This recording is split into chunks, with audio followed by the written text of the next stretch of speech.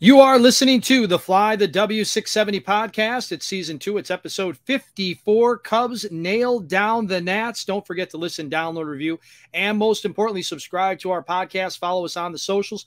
Fly the W670 on Twitter and Instagram. And of course, you can follow us on Facebook as well, or email us, flythew670@gmail.com. Crawly, happy Thursday and happy Cardinals weekend. Yeah, it's a big weekend. The Pat Hughes Hall of Fame induction, Cardinals. It's going to be a fun time at the old ballpark this weekend. Absolutely. And the Cubs got the series against the Nationals. Didn't sweep like I had hoped and predicted, but did take 2 out of 3 as you predicted. Let's get it going with Cubs recap against the Nationals. Game number 1, Drew Smyly on the bump for the opener. Yeah, Drew Smyly versus Mackenzie Gore. The Cubs lost this one 7-5, and Cubs Nation, they just were feeling pretty down after that Boston series, and then you lose to the Nats. And, you know, Drew Smyly's struggles continue. He at least was able to give manager David Ross some length, right? He went 6 innings, but he gave up 5 runs on 8 hits with 7 Ks. Former Cub Heimer Candelario hit a 2-run homer in the first, and the Cubs are down 2-0 before they even have a chance to hit, you know? That was a terrible way to start. Not to mention, Crawly, you got 2 strikes on the leadoff hitter who you then plunk, okay, not on purpose, I'm guessing, but then you get the guy in a rundown and you can't execute the rundown. You had him pegged. Pegged, and they couldn't execute it. So there shouldn't have been a guy on in the first place. And then that home run is basket aided. Yeah. Now, the Cubs have had plenty of those benefit them, but, you know, those baskets, boy, oh boy.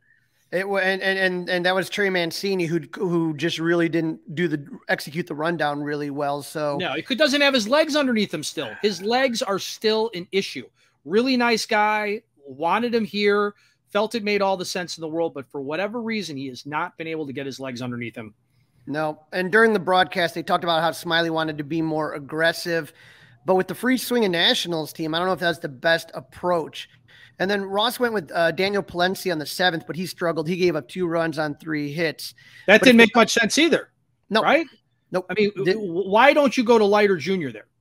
No idea. And so here's the thing, Dustin. If the Cubs are going to go on any sustained run, they need Smyly to snap out of it. He has a 7.62 ERA in his last 6 starts after beginning the season with a 3.27 ERA across his first 13 starts.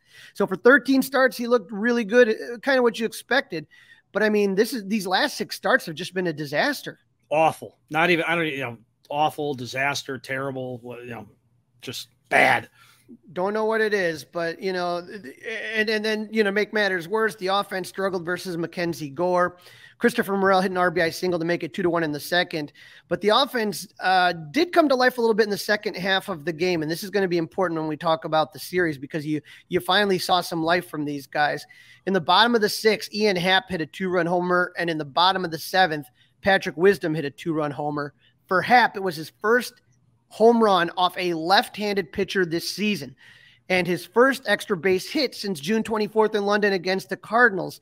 So you can see the struggles that Happ has had batting right-handed. It's just absolutely been tough, and to not have any extra bases since the London series, that's like your cleanup hitter. All right, that's crazy when you think about that it's been that long for an extra base hit for a guy batting 3rd or 4th every day in your lineup. Right. And Wisdom has not, that was his 2nd home run in the last 3 games after snapping a 17-game, 45 at bat homerless stretch dating to May 29th, as it is now July 20th. He was injured for a while. Down 7-5 in the 8th, the Cubs had runners at 2nd and 3rd with 2 outs for Mike Tauchman. He hits a laser to center fielder Alex Call to end the threat. You know, it just sometimes, like I said, just feels like the breaks have not gone the Cubs' way. That looked like it was going to maybe tie the game up. Yep, it looked like that one was going to get down. Mm-hmm. And the offense scored 5 runs on 9 hits, but they left 6 men on base and were 1 for 6 with runners in scoring position. But when you look at this game, Dustin, right here, they were 2 for – when you take a look, there's 3 guys I'm looking at here that have been the issue in July when you look at the offense, and that is Horner, Suzuki, and Happ. Okay. Now, Happ and Suzuki have kind of been, Happ struggled all season and Suzuki's been inconsistent. In this game, They were 2 for 14. Suzuki got a hit, and he was along for the ride that Happ hit the home run. But get this, Dustin, since coming back from London, Happ, Horner, and Suzuki are collectively slashing 189, 284, 254 with 2 home runs and 56 strikeouts. That's not going to get it done, Crawly. Not even close. I mean, you can't do that and hope to have any sustained success. And this is, you put Dansby Swanson in that mix, that's the new core. That is the new everyday core. Happ, Horner, Suzuki, and Dansby Swanson. And we can leave Dansby out of it right now because he's been hurt for quite a while. But that is not going to get it done. No. Horner's average this month has dropped to 267. Suzuki's is down to 250. And Ian Happ's at 245. So, right now, in the last 30 days, Happ is hitting 187. So right now, Trey Mancini, Yan Gomes, and Mike Tauchman are all hitting better than your third or fourth batter in your lineup on an everyday basis. Yeah, and I don't know where this team would be without Mike Tauchman. We're going to keep talking about him through the rest of these games against the Nationals. Yeah, and when we get to game 2, you got Jameson Taillon versus Patrick Corbin. Now I'm sitting there. I at the last minute, I got lucky and I ended up getting upgraded to the barrel room, all inclusive, all you could eat, all you could drink. Now, how does that happen? Now, take us through that little look behind the curtain there, Crawly. How does a Crawly get invited to the barrel room? I don't know. You don't really seem like the barrel room type. It's you know what, it's free, so I'm not going to complain on the food and drinks. It's nice seats, and so my buddy is one of the bartenders there, so I get to see him. Jimmy, if you're ever in the barrel room, look for Jimmy, tell him Crawly. But I just had a friend that just had somebody who couldn't make it, and I came in off the bullpen. So that Jameson Taillon is starting, so I'm already hitting the whiskey early, and and sure enough, little J-Mo while J-Mo's pitching. And sure enough, we're settling into our seats. The second batter of the game, Lane Thomas hits a home run, and I start drinking a little bit harder. The Cubs are down 1-0 before they had a chance to bat. Again, they're down before they have a chance to bat. Then in the second, Taillon gave up a 2-run single to Lane Thomas to make it 3-0. But then, Dustin, a funny thing happened. Taillon settled down, didn't give up any more runs. He went 5.2 innings, gave up 3 runs on 7 hits, 4 Ks, and 1 walk. Yeah, that's okay. Like you could live with that if that's what he does day in and day out. I don't think it's worth $78 million, but you could live with that. Absolutely. But the real story of this game was the offense. I talked about that game, the previous game, game 1. All of a sudden you started, Wisdom's hitting home runs and Happ. Guys are starting to kind of make a run. They just didn't have enough. But all of a sudden the offense exploded for 17 unanswered runs. That began with a Yan Gomes sac fly in the 4th. They scored 2 in the 6th with the Seiya Suzuki solo home run and a Cody Bellinger RBI single to tie the game. Then the Cubs scored 6 runs in the 7th and 8 runs in the 8th. Who would have ever predicted that? Ever.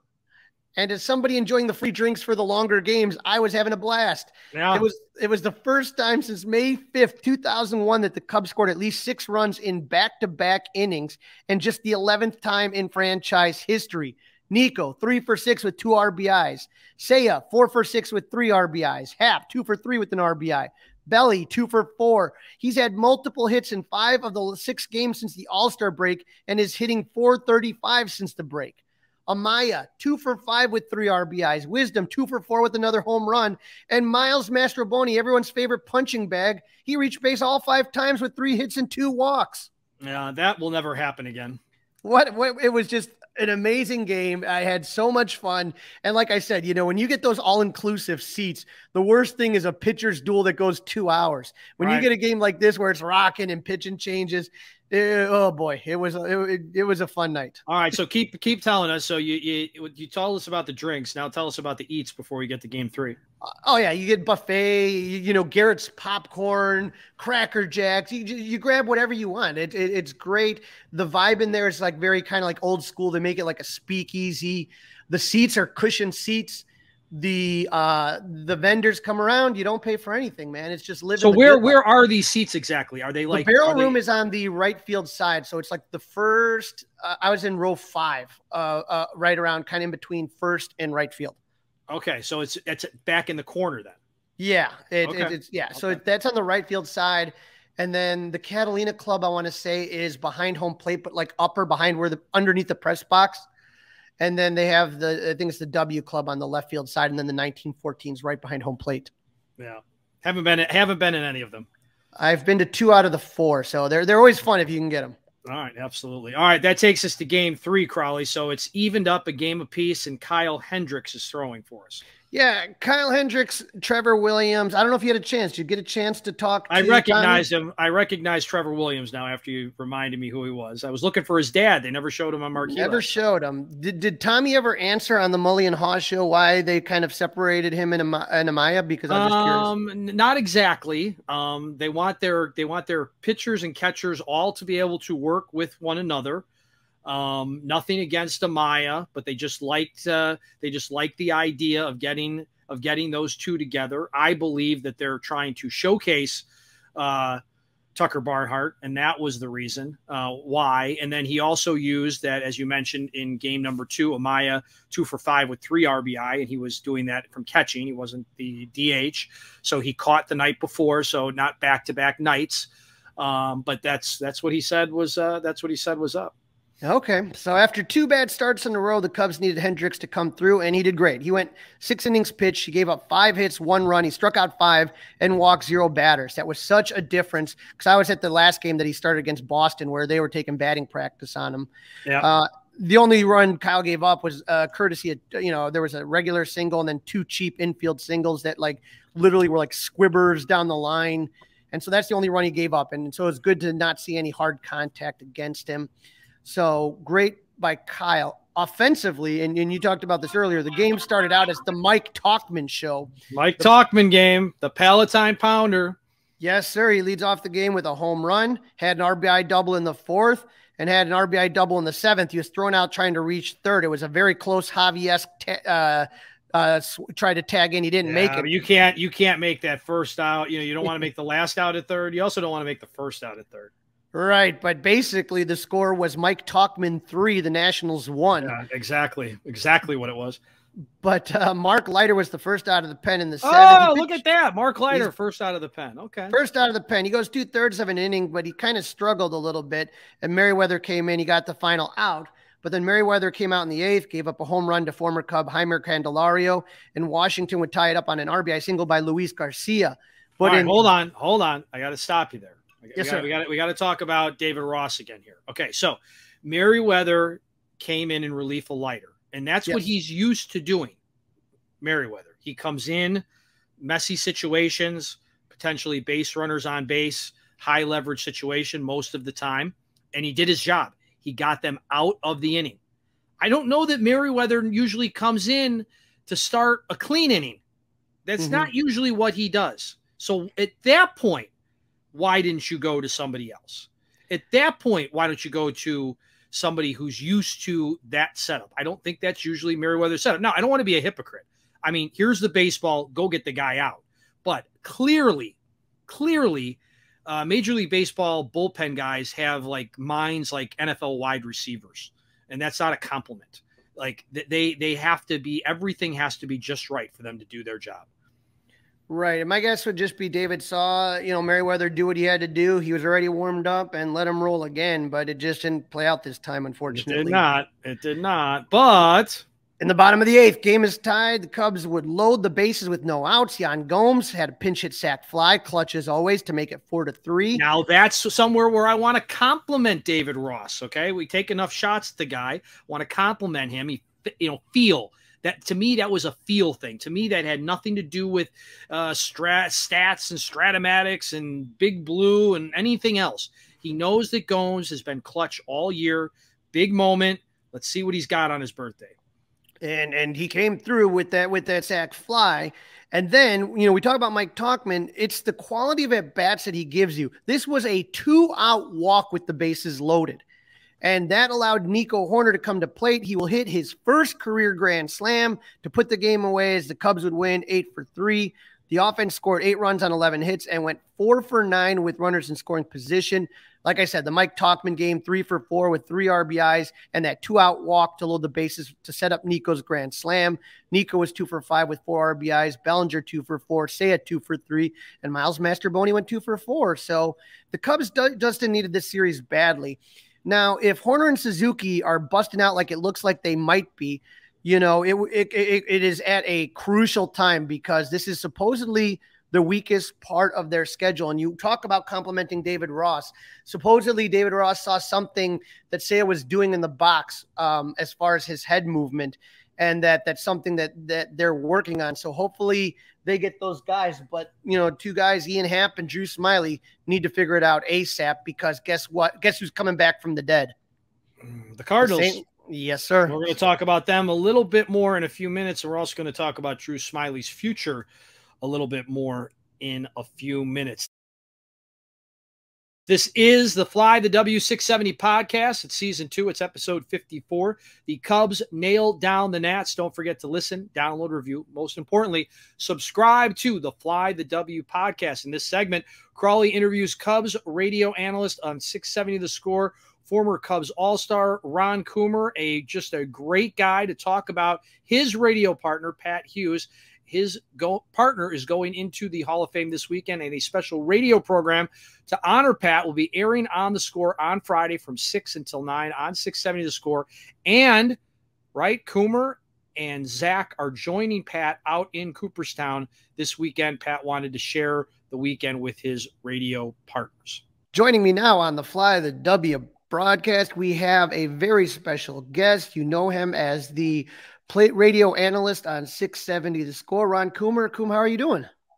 I'm doing great. How are things going? Oh, I am so happy. This is such an exciting weekend for Cub fans, players past and present, the organization, and especially for you guys in the Cubs broadcast team. 28 years. Pat Hughes is the radio broadcaster of the Cubs. That's more than half my life. He's finally going to be honored as the Ford Frick Award winner, recognizing excellence in broadcasting. How are you feeling right now about this, and when are you heading to Cooperstown? Well, I'm feeling great about it. I know Pat's probably in a little different position than I am. He's probably grinding a little harder thinking about this speech he's got to give on Saturday, but we're all doing good. We're all very happy and proud of, for Pat, happy for Pat and proud of him and all those things. So just looking forward to getting to Cooperstown. We are going to head Mitch Rosen and I and Zach Zaidman are going to head there on Friday with the Cubs, with Tom Ricketts and Crane Kenny and our group and Colin and Faulkner, and we're all going to head to Cooperstown Friday. And there's a dinner Friday night, and I know Saturday is the induction Saturday, I think early afternoon. So just excited. It's my first time going to Cooperstown. I always wanted to wait until one of my friends went in, and I had a couple that are in there, a couple teammates that are buddies, and was unable to go when they got inducted. And now my partner going in and my buddy going in, it's Pat, and I couldn't be happier to go and support him in this just a great moment for him and his family. Now, Coom, you grew up in Chicago, and as you know, the Cubs have a long line of legendary broadcasters. If you go back to Vince Lloyd and Jack Quinlan and Lou Boudreau, Miles Hamilton, Harry Carey, Lloyd Pettit. I mean, as someone who's listened to a lot of these broadcasts, what is it about Pat Hughes that makes him a Hall of Fame broadcaster? Well, you got to remember Jack Brickhouse too, right? He's another Hall of Famer, right? That's the guy that we kind of grew up listening to. I know I did as a kid, and he was part of the reason I became a broadcaster or even thought about it. But what makes Pat a Hall of Famer? There's a lot of things. It's not one thing. When you listen to Pat on the air, there's a comfort, right? And I'm not speaking from his partner. I'm speaking from the fan who's been listening to Pat for years, as a Cub fan, right? I mean, I grew up a Cub fan and listening to Cubs games and watching Cubs games. And as I was playing, in the big leagues, I would always try to find out how the Cubs are doing and listen to the broadcast. And if I was on the road somewhere at times, and then when I became a Cub, we became friends. And so I think to answer your question, there's a few things. One, His voice is just tremendous on the air. His pace of game and how he spells out what's happening, right? It paints the picture is as good as anybody in baseball. And then I think there's a thing that comes across on the air. I don't think I know it does. And there's a kindness to him and who he is and what he is and what he represents. That's good, right? And wholesome, and that's our game. And that all comes across on the air. And then as his partner, I've never met a guy that's open to everybody being included. He's a very inclusive guy when it comes to airtime. Unlike a lot of broadcasters and play-by-play guys, he's very inclusive to everybody that's involved, and that's a special gift. And he's well worthy of this honor. But there's a lot of reasons why he's a Hall of Famer. Now, as you kind of talked about, Jack Brickhouse being a guy that made you want to be a broadcaster, you got that opportunity with the Twins first off, and then you picked a good year to come over to the Cubs in 2014. What was those first few broadcasts like with Pat, and how did he make the transition to the Cubs radio booth easier for you? Well, I can tell the story very quickly. He made it very easy, the transition. The broadcasting itself, not easy. The transition of coming over to the Cubs and being with him, very easy. He was just very welcoming and very friendly, and we bonded right away. But trying to find a rhythm and fitting in with Pat, and wanting to be a plus to the broadcast, and him not having to carry me so much, was something I was just trying to figure out how that was going to be the case. At the beginning, I was following Keith Moreland was there for a few years, but Ronnie Santo, who was a friend, was there a long time. And, the Pat and Ron show once again. So it was one of those things that, you're not going to replace Ron Santo. But Pat made it very easy. He really did. And he's, as I said, he's a great friend. And he's been open on the air to everybody being included. And I think that's the one thing that, when you're around Pat long enough, you see that there's very little ego and very much let's do a good broadcast and be prepared. And that's him in a nutshell. You talked a little bit about, Pat's cadence and some of the stuff that makes him such a good broadcaster. And the funny thing about it is when you listen to Pat, he makes it look so easy, but he puts in a tremendous amount of work for every broadcast. What does an average game day look like for Pat? What do you see him do to prepare for broadcasts? Well, when he gets to the ballpark, basically all he does is he fills out his lineup card and does a little reading of the game notes like we all do. But his preparation starts, first thing in the morning when he wakes up. Like for both of us, you get up in the morning and you make the morning coffee like everybody, but instantly you go right to the news of the day in Major League Baseball, and you're prepping, and then you're looking at the opposing team and who's hot, who's not, what they're doing when they're coming in. Like we have the Cardinals coming in Hall of Fame weekend. So, you prep for the Cardinals and what they've done. And by the time Pat gets to the ballpark, there's nothing that's happened in Major League Baseball or with, say this week in the Cubs and Cardinals that he's not aware of or I'm not aware of. So I think the preparation is not something that happens once you get to the ballpark. The preparation is something that's ongoing all day long. And that's the job. And that's what we love about the job. I got no problem opening my computer first thing in the morning with a cup of coffee and reading about what happened in Baltimore, New York, or LA, and what's going to happen tonight in Chicago. And I think we're both in that, we both feel that way. And that's what, why we can play off each other so well, because we both know, I know Pat read everything that's happened yesterday as I did. So we're kind of on the same page. One of the things that, I'm a big collector of Cubs memorabilia, Ron, and I've bought two different scorecards. One was the Game 7 scorecard. One was the Kerry Wood 20K scorecard. And I love those scorecards because you get to see Pat's notes that he has written on there. And it's just kind of like a fun behind the scenes look. You know what I mean? Absolutely. The thing about the card, everybody has their different ways of doing things. And a lot of guys use the computers solely now. but I'm a scorebook person, and so is Pat, obviously. And his scorecard is unique in that all of his notes for the game are on the card.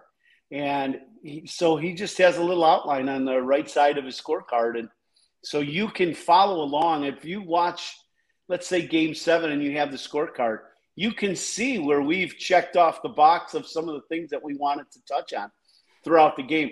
Now, sometimes we get to most of them, and we both understand, the game's 10-2. You get a lot of free time to talk about a lot of things.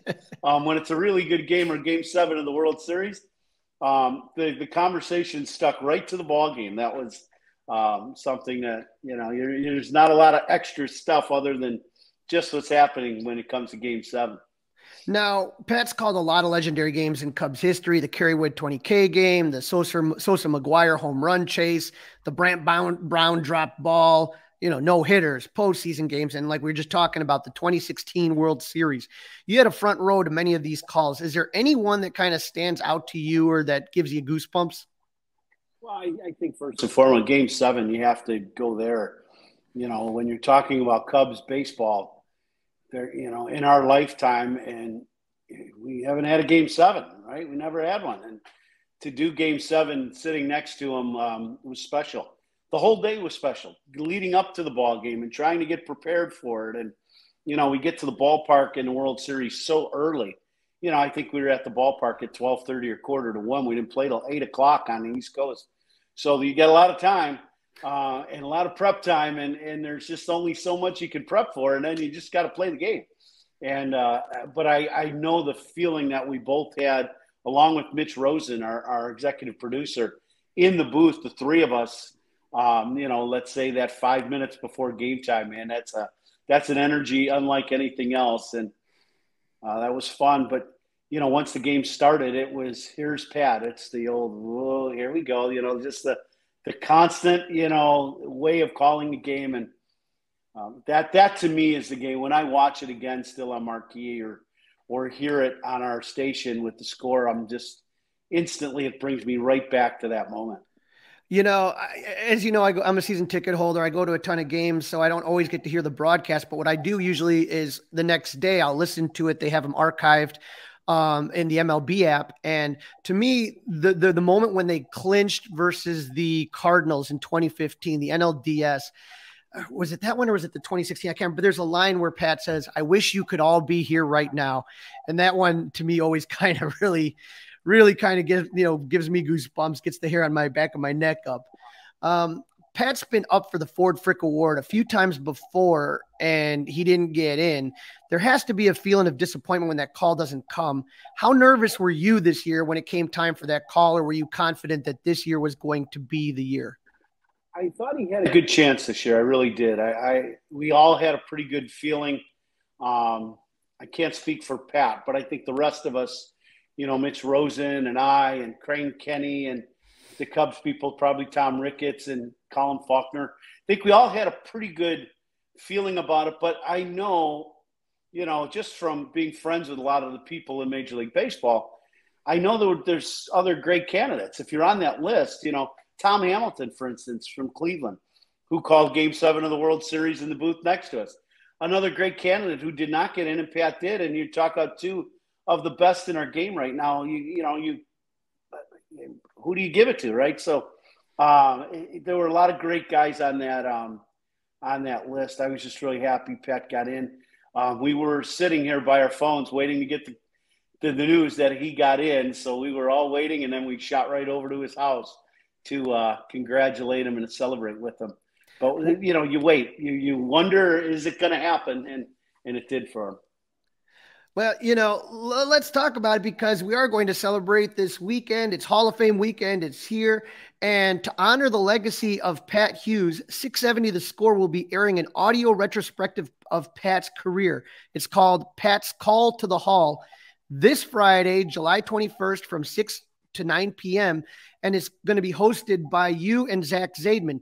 Could you tell our listeners what they can expect when they listen into this broadcast? Well, it's going to be a who's who of baseball people, from players, ex-players, Hall of Fame broadcasters and friends, right, that have all been around baseball for a very long time. And, you know, it's the who's who of baseball. When you're talking about who we've been able to talk to, I know I've had a great chance and a lot of fun to talk to some of the greats in our game that I get to see sometimes fairly regular because they're broadcasting, you know, for another team, you know, against the Cubs. And then some guys we don't get to see all that often, but they were all very open to, you know, talking about Pat. And so you're going to get the, you know, from the Bob Costases and, you know, some of the other people, they're just a boatload of guys that are very happy for Pat and very open to talk about, you know, him going into the Hall. A lot of the guys, as we've taped some of this stuff, they're going to be there with us. So it's going to be fun when we get to Cooperstown. Yeah, I mean, I'm looking at the list of some of these names: Joe Madden, David Ross, Bob Costas, and one of the great Cub fans that all Chicago fans know, Eddie Vedder. I mean, that's an all-star lineup, Coom. Yeah, it's very good. I'm very happy that, you know, it was just fun. It's fun for me to be able to do that and just be the part of the just part of interviewing and talking about, you know, Pat and his role and some of the things that he's done with some of the greats in our game, you know, that have called it as well as anybody. So it was really fun. Not only that, the score 670 The Score will also air Pat's induction speech on July 22nd. That's this Saturday, following the broadcast of the Cubs-Cardinals game. And if you didn't catch Pat's call to the Hall on Friday, it will air again after Pat's speech. Coom, I appreciate you taking some time out of your very busy day to talk about this, but this is going to be a fun one for Cub fans, and no one better than you to really kind of tell us about Pat, because you guys share a special bond, and that comes through on the radio broadcast. Well, thanks. I appreciate it. I appreciate you having me on, and I know I'll see you here at the ballpark real soon. So always good to talk to you. We've had a lot of fun together, so thanks. Yeah. Thank you, Coom. You take care. Bye-bye. All right, we're good, my friend. Thank you so much for hopping on. Absolutely. Yep. Good deal. See you, Crawly. This is the Fly the W670 podcast. Crawly, great job with Coomer. It's season 2. It's episode 54. Cubs nail down the Nats. Don't forget to download, like, and subscribe to the podcast. So, Crawly, we got some news. We got some notes. We got the hot. We got the not. And we got the Cardinals coming in for not a 3-game series, but Crawly's favorite, a 4-game series. Thumbs down for those of you not watching on the 670 Score YouTube channel. Some good news, though. The Cubs have agreed to terms with 10 more players from the draft, including their 3rd and 4th round picks. They've signed 9 out of their 10 first-round selections and 17 of 20 overall. So Dan Kantrovitz and the crew are just doing a great job of making sure these guys get locked up. Now, speaking of draft picks, Matt Shaw was in Wrigley Field for the first time. I love seeing the kids, Dustin, when they're wearing the jerseys for the first time and they're sitting in the dugouts and they got the beat reporters. But he was asked. You got a Bruce Levine sitting right next to you, right? Always, right? Uh-huh. And so he's sitting there and he was asked how quickly he wants to make it to Wrigley. And this was his answer. As much as I wish that was my decision, my internal timetable is to fail with the best of them as soon as you can. So I kind of like this kid's moxie already. Yeah, good approach. Good answer to a trick kind of question, maybe. Right. So we'd also want to congratulate Kyle Hendricks and his wife, Emma, on the announcement of their first child. So Kyle and Emma expecting a baby professor, hopefully. So nice. Congratulations on that. Yeah. And now let's talk a little bit about injuries and the roster at this point. So some good news. Nick Madrigal is running the bases, and, it looks like he could potentially even be back before Dansby Swanson. Dansby's continuing with the baseball activities. Also, Nick's birdie. Remember, he had that weird emergency appendix surgery. He's back to throwing bullpens. So he's another guy that throws heat. Hopefully he can, come back quickly and help the Cubs out in the pen. All right, Crawly, let's take a look at the standings right now. The Cubs winners of 2 out of 3, but you mentioned, little tease, that the Cardinals have been red hot. I believe they've won 6 in a row. Yep. And what you have to do is I said, they're like a horror villain that no matter how many times you stab them, they will keep popping up. Now, Milwaukee has been hot lately. They're 53-43, 7-3 at their last 10. Cincy falling back to earth, although there's a lot of rumors going on right now that Cincy's scouring for starting pitching, which is their weakness, including looking over at the south side of town and seeing kicking the tires over there. The Reds have a stocked farm system, so you may see a deal between those two teams. Cincinnati is 3-7 in their last 10. They're in second place, 2.5 game back in Milwaukee. The Cubs, 5 games away from 500, so just trying to crawl back to that 500 mark. They're 500 right now in their last 10 at 5-5. But the St. Louis Cardinals, the Cubs' upcoming opponent, 43-53, 10 games back, but they're 8-2 in their last 10, winners of 5 straight. The GM said we're sellers, and now the Cardinals are trying to, do a little. I don't know if it's too little, too late, but look out. And now they're no longer in the basement. Pittsburgh occupies that spot, 42-54, 11 games back, 2-8 in their last 10. That didn't take long as far as the Pirates, Crawly. A couple of weeks ago, they were sitting up on top, right? They were feeling high. Yeah. Mm-hmm. Yeah. So, sure enough, maybe who knows what'll happen. That's why you hope that the Cubs continue to play well and force Jed to kind of roll with this team and just see what happens. And like I said, you look and say, oh, this is the weak part of the schedule, but sometimes it matters when you catch these guys. If you play Pittsburgh in the first half, you're going to look bad. If you play Pittsburgh now, it looks like an easy part of your schedule. Yeah, same thing with the Cardinals, great point. You look at the schedule like, oh, Washington and the Cardinals, we should win a whole bunch, but the Cardinals are playing good baseball right now. Right. And it hasn't all been Cubs' way so far against the Cardinals. No, they've played them 5 times this season. They're 2-3 so far this season. They lost 2 of 3 in their first series against the Redbirds at Wrigley, in which Wilson Contreras had a great series and encouraged the boos. So if you find yourself heading to Wrigley Field, do not boo Wilson Contreras. He thrives on that. Please just ignore him. As everybody knows, they split 2 in London. The Cubs took game 1 9-1 in a drubbing, but St. Louis took the second game 7-5 when Stroman had to leave because of a blister, and Trey Mancini made a key error that opened the door for the Cardinals. Well, speaking of Marcus Stroman, he's going to get a little revenge act, and hopefully not his last start at Wrigley Field as a Cub. He throws later on tonight. Yes, Marcus Stroman, 10-6, 288, forces left-handed pitcher Steven Matz 0-7 with a 4.86 ERA. Stroman's pitched in 2 games against the Cardinals. He pitched the first game in May. Remember, he struggled getting run support. He went 6 innings and gave up 2 runs on 4 hits to take the loss. He pitched the second game in the London series. He only went 3.1 innings, gave up 6 runs, only 3 of them earned, and left the game with the blister injury. But Marcus had a good start coming out of the break, which is what we were really looking for, as he struggled a little bit before the All-Star break. In the last versus Boston, he went 6 innings pitched, gave up only 1 earned run, 3 hits. So that was really good. Whereas before the All-Star break, he struggled against Milwaukee and Cleveland. So, just looking for Marcus to continue, like you said, it doesn't seem like the talk of a possible trade is really affecting. It seems like he's kind of got his wits about him, and he knows the business, right? He knows this is what it's about. And so this is not Marcus Stroman's first rodeo. No. So all you can do is go out and pitch as well as you can. But someone that isn't pitching well is Steven Matz, 32 years old. He's a lefty, 0-7. Against Washington, the same Nationals the Cubs played. He went 4.1 innings, gave up 4 earned runs. Had a good game against the White Sox, 5.1 innings and gave up no runs. And then in Miami, he only went 2.1 innings and gave up 2 earned runs. So this is definitely one that, as far as when you look at it on paper, you're saying to yourself, this is one that the Cubs need to win. Yes, need to win it indeed. Let's hope that trend continues for Steven Matz. All right, game 2 will be on Friday, and it will be a day game, as the rest of the series will be day games. We got the All-Star, Justin Steele, throwing. Yeah, Justin Steele, he like I said, he has faced the Cardinals a couple times this season. The first time in May, he pitched 6 innings, gave up 3 runs on 7 hits.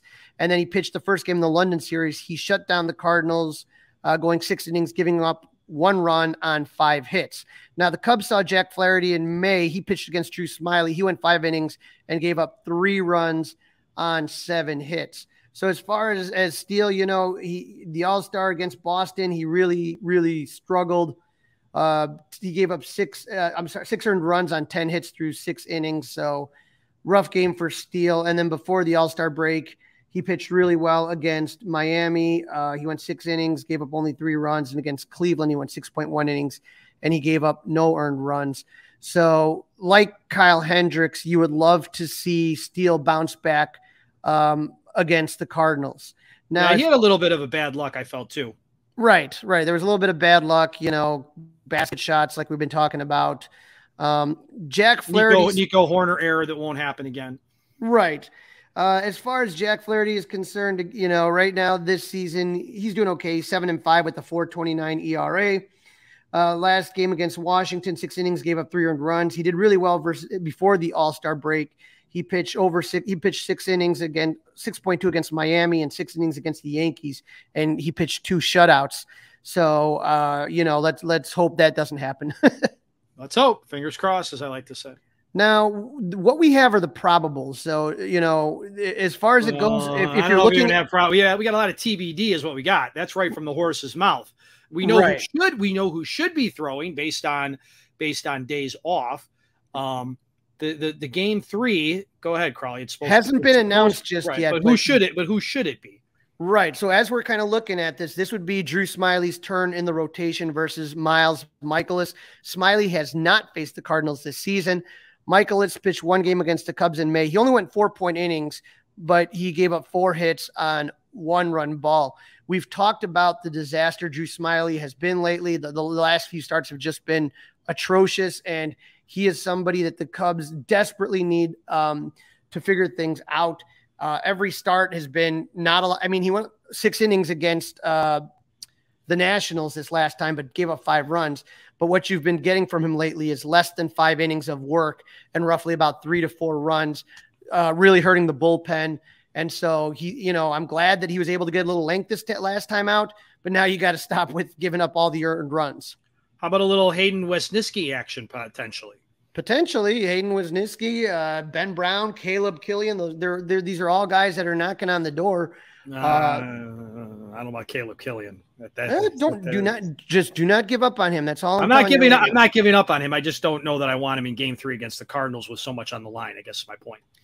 Yeah, like I said, these guys, they go through changes in the minor leagues. They're working on things. We don't know what to expect, so it's hard to extrapolate what he did. Or is Drew Smyly getting traded before Saturday? Don't know. That's why it makes it interesting that all those Mm-hmm. TBDs. Right. But Miles Mikolas always seems to give the Cubs fits. He's not having the greatest season for him as far as he is concerned. 6-5 with a 4.14 ERA. Against Miami, he went 6 innings, gave up 3 earned runs. But another guy who was really good before the break, where he, with Washington, he went 3 innings, gave up 0 runs. And then against the White Sox, he went 7 innings and gave up 0 runs. So it's really been the Cardinals pitching that has kind of propelled them as far as what's been going on with their recent hot streak. Absolutely right. So we'll see what happens in game number 3. The wrap up is Sunday. It's supposed to be JMO. JMO 3 again. TBD is what we see. 3-6 with the 6.05 ERA versus Jordan Montgomery. 6-7 with the 3.14 ERA. Taillon pitched against the Cardinals in the series in May and only went 2.2 innings, giving up 4 runs on 5 hits. It was not good. Jordan Montgomery had the unlucky task of having to face Steele in May. He went 5 innings and gave up 6 runs on 7 hits. So again, Taillon, decent start against Nationals. 5.2 innings, gave up 7 hits, 3 earned runs. Against the Yankees, he had a phenomenal start. 8 innings, 1 hit, 0 earned runs. So hopefully this is the time where you see Jameson Taillon turn it around and be the pitcher that he's been for most of his career. Let's hope. Again, fingers crossed, maybe on both hands. All right, Crawly, who's hot, who's not? Cardinals, Cubs. Before we get there, the Cardinals are throwing Jordan Montgomery. He is 6-7. He's got a good ERA, 3.14 ERA. Again, another guy who's been doing really well lately. 6 innings against Miami his last start, 1 earned run. Against the White Sox, 4.1 innings, 1 earned run. And against the Yankees, he went 6.2, and he gave up 0 earned runs. So the Cubs hitting definitely has their work cut out for them. Yeah, those are good statistics from Jordan Montgomery, who's set to throw against the Cubs at Wrigley on Sunday. All right, now who's hot and who's not? There's no doubt as far as the hot is concerned. You can't get much hotter than Cody Bellinger. The guy's 10 hits for his last 23 with 3 home run and 6 RBIs, slashing 435, 480, 870 slug. I mean, wow, unreal. And so when you take a look also at Mike Tauchman, he is 7 for his last 15 with a home run and 8 RBIs, 467, 579, 867. I don't want the Cubs to sell. Let me just say that right here, right now. But at the same time, if you are selling, it's good to have a couple guys on that are trade chips getting hot at this time. Yeah, they arguably have 2 or 3 of the top 5 potential tradable assets. Do the Cubs? All right, how about the knot? The knot. When we take a look at the knot, we talked a little bit about Ian Happ. As far as Ian Happ is concerned, he's struggling a little bit. That's an understatement. He's struggling a lot. 5 for his last 22. He did get that home run the other day and 3 RBIs, but he's slashing 227, 320, and 409. Also struggling a little bit. Yan Gomes is 3 for his last 13, slashing 231, 339, 231. But again, any offense you get from Yan Gomes is just a bonus, you know? How about first base? Could we put first base? I know that's not a player, but who's ever in first base for the Cubs right now seems to struggle. Yeah, that doesn't matter who it is. Right now, Trey Mancini has the most at-bats. He's struggling 3 for his last 15. He's slashing 200, 250, 200. It's just been that black hole ever since Rizzo has left. Matt Mervis alert. Matt Mervis alert. I think it's time to bring it back up, Crawly. Sahadev Sharma had an interesting article about Matt Mervis. Here's the thing. This is very similar to when everyone was freaking out about Christopher Morel. From his first time up, they saw the way that they were attacking him. They saw the holes that they were exposing, and they're not going to bring him up until he is 100% ready. They're worried. They're focused on his career development. And if they think that he's going to struggle by coming up, if he's not 100% ready, I know he's working with John Maley on some things. When he comes up, the goal is he never goes back. All right, let's talk about the Cardinals, unfortunately. Who's hot for them and who's not for them? Well, the Cardinals make it easy for me because both of the guys that are hot are named Nolan. Nolan Gorman is, the second baseman. He's 9 for his last 22 with 2 home runs and 9 RBIs, slashing 409, 435, and 818. Nolan Arenado is 8 for his last 22 with 2 home runs and 10 RBIs. He's slashing 364, 407, and 682. I want to put a name out there for our listeners to kind of just put in the back of your head, is that the Cardinals sometimes dig up these players out of nowhere, the Lars Nootbaars of the world. I was just going to ask, where's Lars Nootbaar? He is not having the greatest of seasons this year, but a guy to kind of pay attention to is Ivan Herrera. He's a catcher, and he is right now, he hasn't had a lot of bats, 9 at-bats, but in the last 7 days. But he has 4 hits in those 9 at-bats.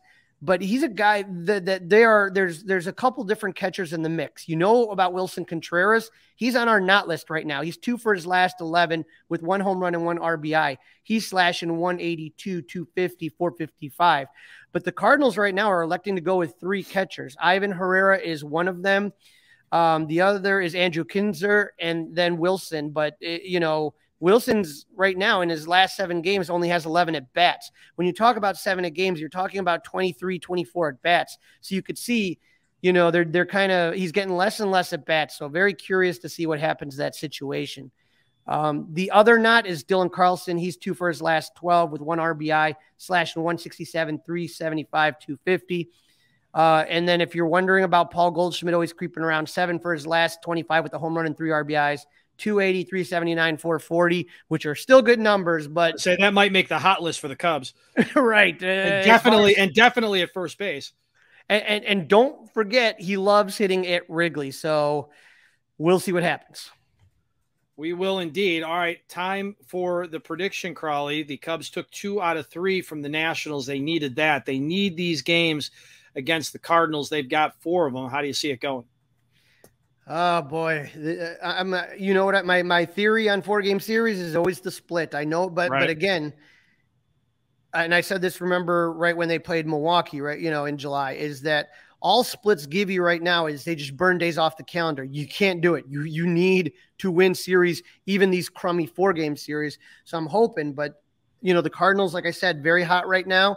Hopefully the Nationals provided the Cubs with what they needed as far as getting the offense jump started and the pitching can do enough to keep the Cardinals down. 3 of the Cubs' best pitchers are in this series, and arguably their 2 best are starting this thing off on Thursday and Friday with Stroman and Steele. We don't know about Saturday, even though I'm going to predict it's Hayden Wesniewski.